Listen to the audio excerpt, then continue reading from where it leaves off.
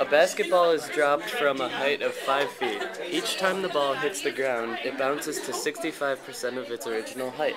When the ball finally stops, how far did it travel? This problem is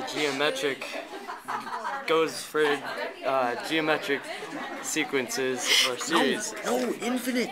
Infinite. Excuse me. To set up this problem, we have to figure out the values of A1 and R.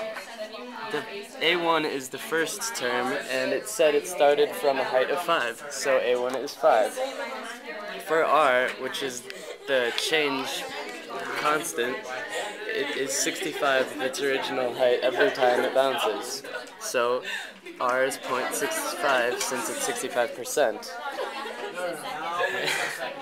Since it's an infinite geometric series, we set it up, it's S equals A1 over 1 minus R.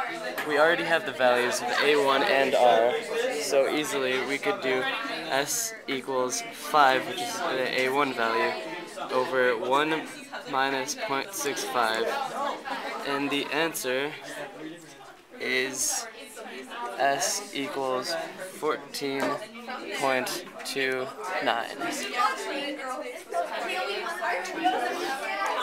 Are we still going? Yeah. Okay.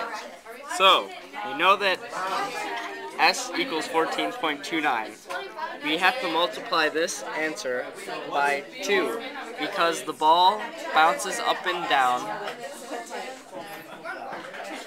each time it hits the ground and then comes back up. So, when we double 14.9, we get 28.58. But since the basketball didn't start from the ground and go up 5 feet, we have to subtract 5 from this answer.